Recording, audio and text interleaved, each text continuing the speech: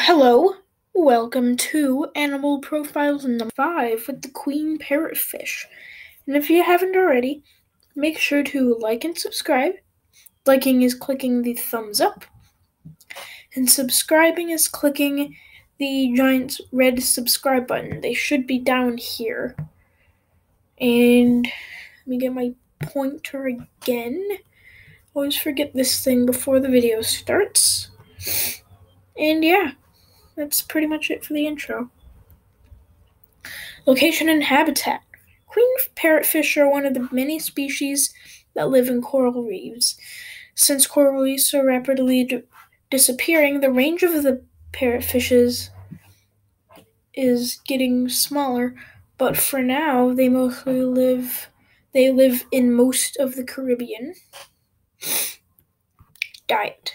Queen parrotfish mostly eat algae and other things on the coral. They even sometimes eat the coral itself.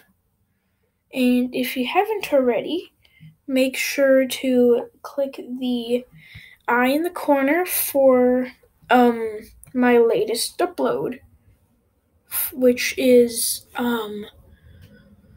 what was it? It was Obscure Paleos number 8, Gigantophis garstini. Eggs and babies. Like other parrotfish, queen parrotfish lay dozens of eggs at a time.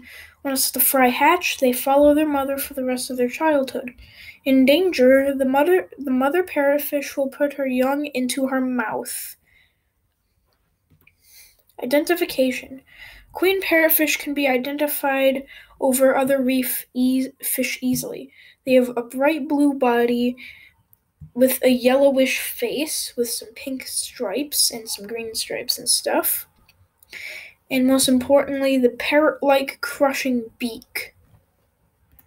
Next time is the vampire squid.